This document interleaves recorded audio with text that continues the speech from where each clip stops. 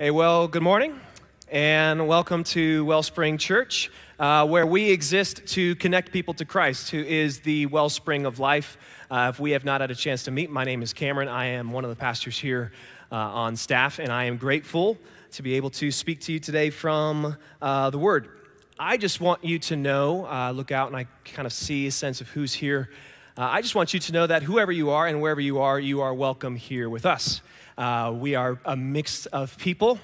We are people who are all on a journey of faith toward Jesus. And we are all imperfectly in pursuit to live a life of obedience and love that Christ has exampled and modeled for us. So wherever you are on that journey, you're welcome here. And we hope that you feel welcomed, and we hope you feel loved. So welcome to church. We're glad that you're here. If you got your Bible, open it up to Matthew chapter 10. That's where we're going to be today. Over the last couple of weeks, we have been in a teaching series called As You Go. We started out with Jesus' words to his 12 disciples saying, he's calling them out by name, and he's saying, I am sending you out. I am calling you by name. I am going to equip you with power to go and to proclaim the gospel. So he looks at them, he says this, and then week 2 we saw, I'm sending you out, and it is not going to be easy. The path and the places where I'm calling you to go, it's gonna be a difficult ride. Your faith is going to be challenged. And so we pick it up today in Matthew chapter 10, verse 26, where Jesus is saying, yes, it is going to be difficult, it is going to be a challenge, but do not be afraid. Do not be afraid. And so let's read together. If you would you stand with me? We're gonna read from God's word. Listen to the words of Jesus. He says, so do not be afraid of them, for there is nothing concealed that will not be disclosed, or hidden that will not be made known. What I tell you in the dark, speak in the daylight. What is whispered in your ear, proclaim from the roofs. Do not be afraid of those who kill the body, but cannot kill the soul. Rather be afraid of the one who can destroy both the soul and the body in hell. Are not 2 sparrows sold for a penny? Yet not one of them will fall to the ground outside of your Father's care. And even the very hairs of your head are all numbered. So do not be afraid. You are worth more than many sparrows. God, we thank you for your Son who enables us to live fearlessly. God, would you teach us? We pray this in Jesus' name. Amen. All right, please take a seat. So I grew up in my family, had a couple of siblings. My family's laughing because I told them I would throw in a couple of family stories. So here you get one for free. I had an older brother, and I had 2 younger sisters. Any of you grew up with an older brother? Any of you, are you an older brother? Maybe this will be a little bit relatable. Must have been about 5, and my brother was probably he's 4 years older than me, so he's about 9 years old. We went to church. My parents took us to church, and my brother, he had a friend, and his friend had a younger brother.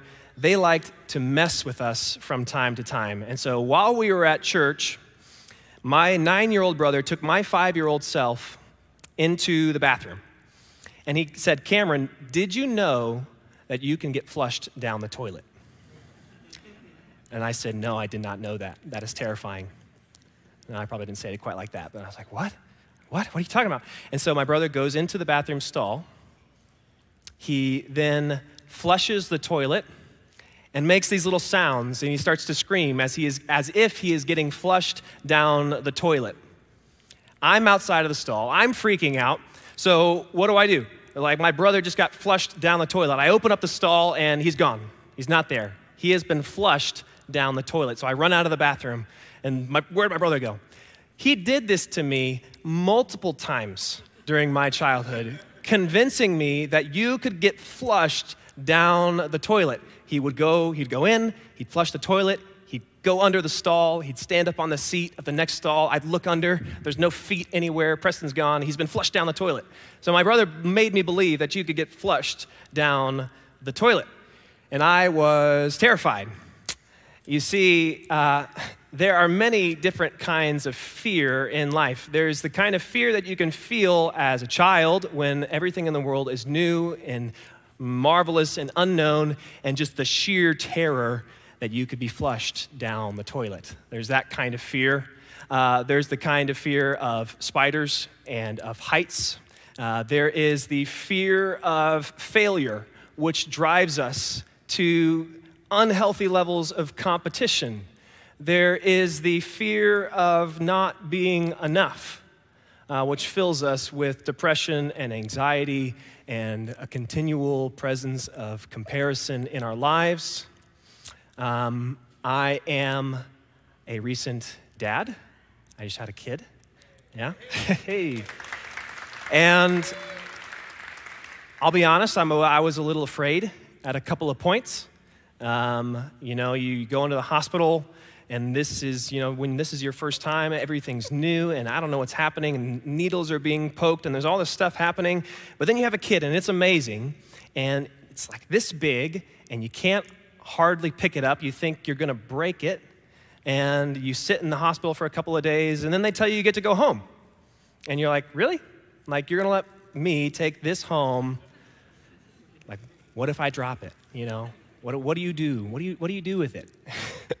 And so there's many different kinds of fear, and it's something that we all have in common, is fear. Fear, in fact, is very normal. It is normal, and I want to give you permission. It is okay to be afraid, but sometimes as followers of Christ, Jesus is asking us to feel the fear, but to fight for faith. To feel the fear and to fight for faith. So today, as we look at the word, I want us to talk openly and honestly about what Scripture says, and to look at the words of Christ and consider what he says in Matthew chapter 10, and listen to his arguments for why we as believers should not be afraid. Before we do that, I want to read from Psalm 23. Psalm 23 says this: "The Lord is my shepherd, I shall not want. He makes me lie down in green pastures. He leads me beside still waters. He restores my soul. He leads me in paths of righteousness for his name's sake. And even though I walk through the shadow of the valley of death, I will fear no evil, for you are with me. Your rod and your staff, they comfort me." I love this psalm. It's been a comfort to me in many times and many spaces in my life, and it's probably been the same for you. But let's have the honest part of the conversation. You see, often Jesus is calling us to walk down paths of righteousness, and those paths of righteousness will lead us straight through the valley of the shadow of death. But what does he say? He says that we are not to be afraid because he is with us. So being on this journey with Jesus, being people who are sent, as a byproduct of that, sometimes that means that we need to leave safety and security behind to go to the places that he has called us to go. And sometimes that means fear is a natural byproduct of this. Yet Christ knows this. That's why he tells us, "Do not be afraid, for I will be with you. Even though I walk through the valley, I will not fear, for you are with me." And just as Jesus is calling his disciples to do, this is exactly what Jesus is calling his disciples to do in Matthew chapter 10. He tells them that I am sending you out in power. I am equipping you for the mission. It is gonna be difficult, but do not be afraid. You see, Jesus knows that what he's asking his disciples to do can be scary. And so he backs up this command to not be afraid with at least 3 arguments in these 6 verses. 3 times he says, "Do not be afraid, do not be afraid, do not be afraid." And he gives a defense to why this is so. And so I want us to look at these one by one and see what Jesus says in the scripture, and in verse 25 and 26, I'm going to back it up just one verse so we can get a sense of this first argument. And here is what Jesus says. It is enough for the disciple to be like the teacher, and the servant to be like his master. If they have called the master of the house Beelzebub, how much more will they malign those of his household? So do not be afraid of them, for there is nothing concealed that will not be disclosed, or hidden that will not be made known. Okay, so got to be honest, this first argument is a little confusing. I had to sit here for a while to understand what Jesus is talking about. And so let's do some work, and we're going to see what Jesus is teaching. So in the ancient Near East, at this time, Beelzebub was another name that the people would have for Satan or the devil. And so what is Jesus saying? He is saying, they have called me Beelzebub. What do you think that they are going to call you? I am the teacher, you are my students. They think that I am the devil because of the miracles that I have performed. And so, if I have done this, if this is what they have called me, what do you think they are going to call you? If they speak poorly of me, you can expect them that they will speak poorly of you. So don't be afraid. And I kind of go, okay, they speak poorly of you, they're going to speak poorly of me. Why is that an argument that I should not be afraid? That doesn't exactly fill me with courage. Jesus follows it up. He says, so do not be afraid, for there is nothing concealed that will not be disclosed, and hidden that will not be made known. So if we back it up to the beginning of this chapter, do you remember what Jesus said? In verse 7, when Jesus is calling his disciples, he's telling them that the kingdom of heaven is at hand. He is saying, right now, these people do not know who I am. Right now, these people do not know in whose name I do these things. And so they are afraid. You see, to be maligned by the world means to be in good company with Jesus. To be maligned by the world means to be in good company with Jesus. And you want to be in good company with Jesus. Because when you are in good company with Jesus, that means that you are under the watchful protection of the good shepherd. Yes, there are wolves, but he has a rod and a staff, and they are a comfort to me. So all that is hidden will be made known. We know who Jesus is. We know what he has done. We rest in that. When we do, that gives us comfort and peace. And one day, the world will know. People will know. And we will be vindicated. Those who speak poorly of us, those who malign us, will no longer one day, when all things are made clear and all things are made known. So when they do, just know and rest, hey, this is the same thing that they've done to Jesus. They will do it to you, but that is okay, because when they do, we are in good company with Jesus. So second argument, verse 28. Do not be afraid of those who kill the body but cannot kill the soul. Rather be afraid of the one who can destroy both the soul and the body in hell. So what is Jesus saying? What is Jesus saying? Here's how I said it in your notes. We are to live with an eternal perspective. We're to live with an eternal perspective. Do you know what fear is? We've all experienced it, but you know what fear is?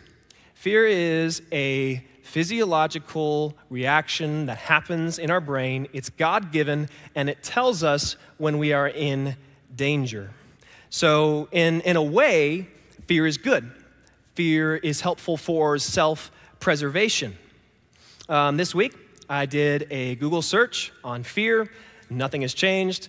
Fears are all still the same. People are afraid of public speaking. People are afraid of spiders and heights.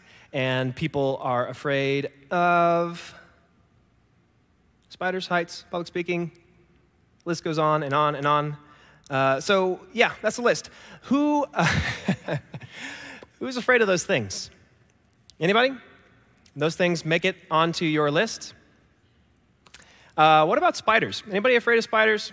I'm a little curious. Not a lot of men raising their hands in the room. I'll say this. I'm not like afraid of spiders, right? But when my wife tells me to go and kill a spider, I'm bringing a shoe and I'm bringing some paper towels.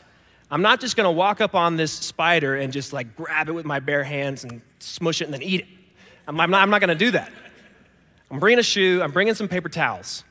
Anybody know the show Peppa Pig? Anybody got kids? They made did you hear what happened with Peppa Pig? There was an episode that they made a long time ago that taught children that they should not be afraid of spiders. They should not be afraid of spiders. Basically, the episode said spiders are very, very small and they can't hurt you. At the end of the episode, they actually brought the spider up into the bed and they made the spider some tea and they gave the spider tea. This is very cute children's show. Don't be afraid of spiders, all right? Well, ironically, they actually had to pull the episode in Australia because in Australia, spiders are in fact not very, very small. They can be very, very big and they can be very, very dangerous. And they send thousands of people to the hospital every year. Spiders in Australia, spiders the size of your face. So fear, a little bit of fear is okay, all right? A little bit of fear is what keeps us alive. It is helpful for self-preservation. You know what also makes its way onto the list of fears?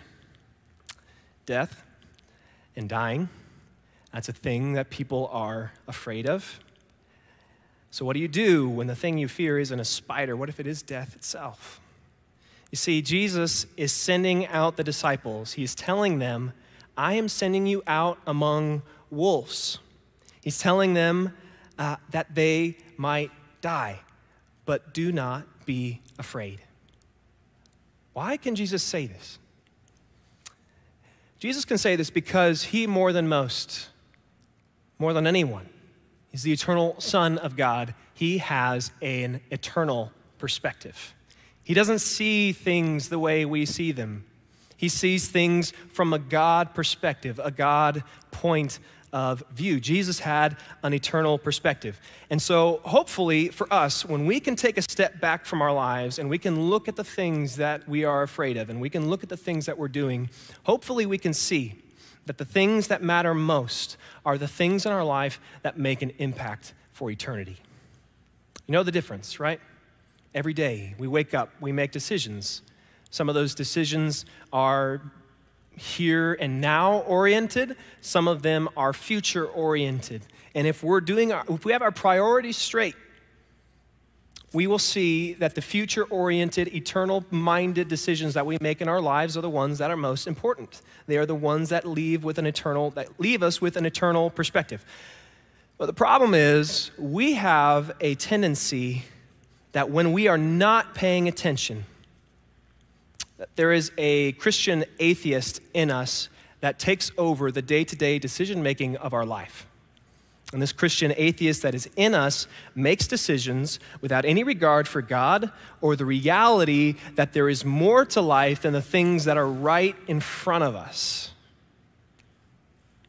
And so many of us are not stepping into the power and the purpose that God has for our life because we are too afraid and too busy with the temporary, and we're too fearful for what it might cost, and we don't want to think about the big eternal decisions because we're afraid. But listen, God wants more for your life than for you to be focused only on the temporary, only on what is right in front of you. We are more than physical.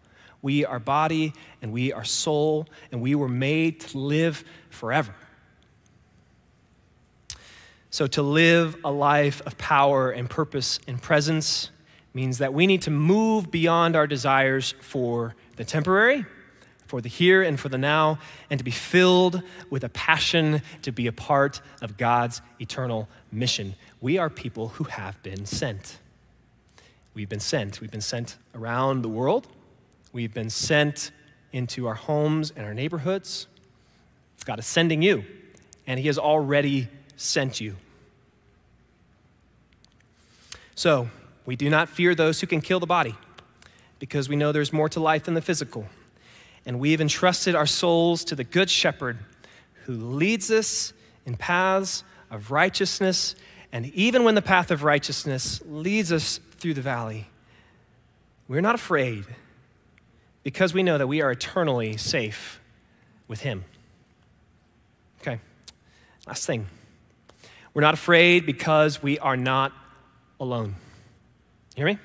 We are not alone. Verse 29 and 31. Here's what it says. Are not 2 sparrows sold for a penny? Yet not one of them will fall to the ground outside of your Father's care. And even the very hairs on your head are all numbered. So do not be afraid, for you are worth more than many sparrows. If I could explain the story simply, I might say it like this. God is in control of all things. He knows you, and your life matters to him. God is in control of all things. He knows you, and your life matters to him. Are not 2 sparrows sold for a penny? God takes notice of every individual little sparrow, creatures that are seemingly insignificant and numerous. Yet not one of them falls to the ground apart from the Father's care. And even the hairs on your head are all numbered. Does anybody in here know how many hairs are on your head? I mean, maybe with the exception of a few of us who, a little bit easier to count that number. Hey, why would we know? Nobody knows. You can't count the numbers of your hair. I guess theoretically you could if you had enough patience and a microscope, maybe. But why would you need to know that? Why would you need to know the number of hairs on your head? You don't. But God does. God knows. In fact, the verb here for God knowing the hairs on your head is in the perfect tense, which means that God is continually knowing. He is continually knowing the numbers of hairs on your head. He is keeping track. Every time that you wake up and you brush your hair and hair falls out, God is keeping account, and he is keeping record of the number of hairs on your head. You see, God knows you. God knows everything about you. He knows what is going on in your life and in your world. He sees. God knows you. And he cares for you. Because God is not so busy running the universe that he has no time for little birds. And by extension, it means that he's not so busy that he does not have time for you. See, he cares about you. Our all-knowing, all-powerful God, he has all the time in the world. He invented it. He exists outside of it. And our God watches over every sparrow.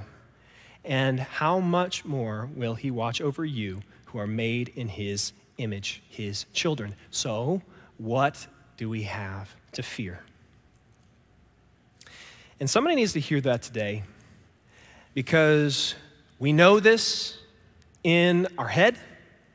We know that God sees and cares about people in general. God cares about somebody. God cares about them. I can see it in their life. But we've never come face to face with him and realized the fact that God cares for you. It's not just other people. It's not just an idea. But God knows what is going on in your life. God knows you, and he cares for you. Your life is of significance, and it matters to him. And so, for these reasons, 1, 2, and 3, fear has no place in the life of the believer. But you see, there is actually more to living a life of power and of purpose and of presence than just not being afraid. As I've said, we are people who are sent. What does it say in verse 27? What I tell you in the dark, speak in the daylight. What is whispered in your ear, proclaim from the roofs. So we are not afraid. We are not alone. So what do? We shine the light. We shine the light. What I speak to you in darkness, say in the daylight. What is whispered in your ear, proclaim from the roofs. As people of God, perfectly loved, perfectly known, we have been sent into a world that is sometimes very dark. And we have been sent to shine a light. And we do so without fear, so that when the world gets darker, we can shine brighter. You see, we as a people, as a church, this is what we do. We come together every week and we gather together in this place. And that is a very good thing. But we are more than just a people who gather here. We are a people who have been sent out there to live our faith every day. Our faith is not just a once a week kind of faith. Our faith is meant to be an everyday kind of faith. So as we go, we are called to be people who bring the light into darkness. We are called to offer words of hope to the hopeless. And we can offer faith to those who are paralyzed by fear. We are called to do this in our homes and at our work, at our schools, around the world, and across the street to our neighbors. Speaking of our neighbors, I actually had a neighbor who passed away recently. It was very sad. Her name was Nancy. She was very sweet. Nancy was in the twilight years of her life. She lived alone. Her kids lived far across the country. I think maybe 2 years ago, I took over some cookies and a Wellspring card, gave it to her, invited her to come to Christmas Eve service with us. She wasn't able to make it, so I was bummed about that, but she seemed very grateful, very thankful. But that was, for the most part, that was kind of one of the last times I talked to Nancy. Until about a month ago, Nancy came over to my door, which was a surprise. Nancy didn't get out too much, but she came over to my door. She knocked on the door, and she asked me if I could help her with her computer. She said she needed a computer wizard. She just needed help getting her email, on her phone and those kinds of things. And so I told her, I was like, well, I do some of those things, and I could probably help you with that. And so I went over to her house, and we sat down for a while. I talked to Nancy. She asked me what I did. Told her I was a pastor at a church down the street. We talked a little bit about faith. She little uneasy, but still very receptive. And I remember sitting with Nancy and thinking to myself, gosh, I need to invite Nancy to come to church. I need to invite Nancy to come to church. But I didn't. I didn't invite Nancy to come to church.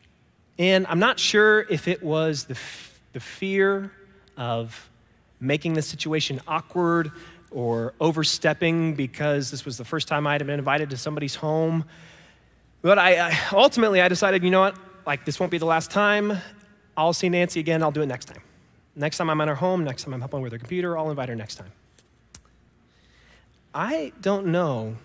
So that's what I thought. A few weeks go by, another lady comes to my door, and she says, hey, do you know your neighbor across the street, Nancy?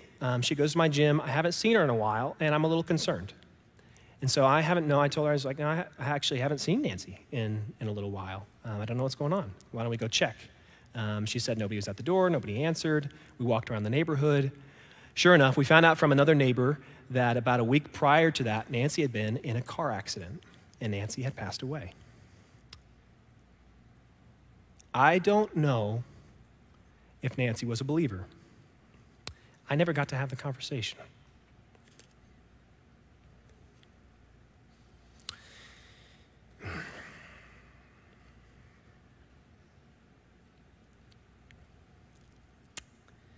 I debated whether or not to tell that story. It's a little sad, but I imagine that there are a lot of Nancys in the lives of people in this room, a lot of people who who need a little bit of hope, who need a little bit of light in the darkness. And so for their sake, I hope that we can be a people who are sent. I hope that we can be a people who speak boldly about what we believe, people who are not afraid. So at Wellspring, we want to preach the gospel and the Bible clearly, and we want to give you some space to respond and give your soul some space to respond. So I'm going to invite the band to come up, and we're going to have a time of prayer. Band's going to begin to pray. You can join them in some singing in a moment if that helps you in a kind of a prayer exercise. If you would you just bow your head with me?